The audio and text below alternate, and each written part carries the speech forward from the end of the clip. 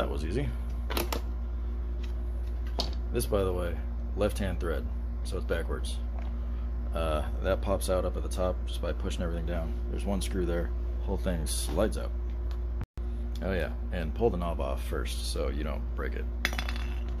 There we go. I'm freehanding the stencil and cutting of all these things so that they're all different, and hopefully we don't get any overlapping and compounding waves to make this a little quieter and spread out the frequencies and make the tone less obnoxious. We've got our leading edge serrations there, we've got our trailing serrations like little feathers, so hopefully it does something.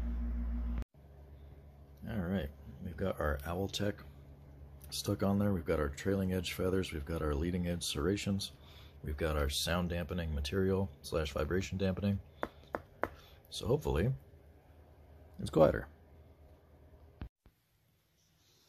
Stock fan control.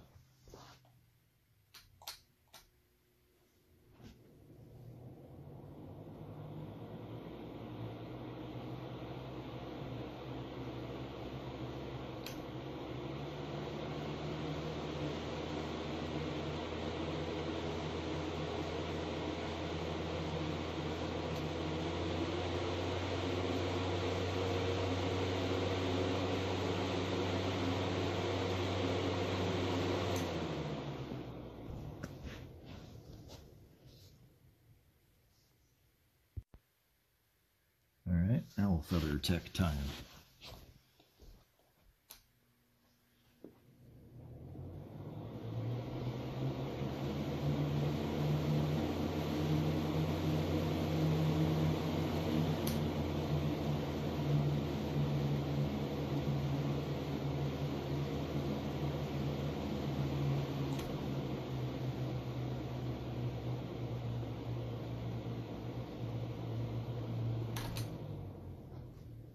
Well, it seems quieter and less obnoxious. Not by much, but at least a little. After watching the videos multiple times, as far as I can tell, the stock fan at high speed came in around 77 decibels, but the owl fan came in at about 75.5.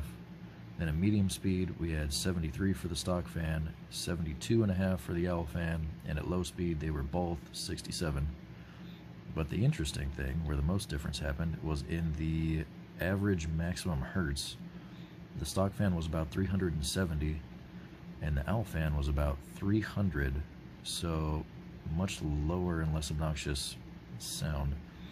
And medium was about 350 compared to about 200, and the low speed was about 300 compared to about 220.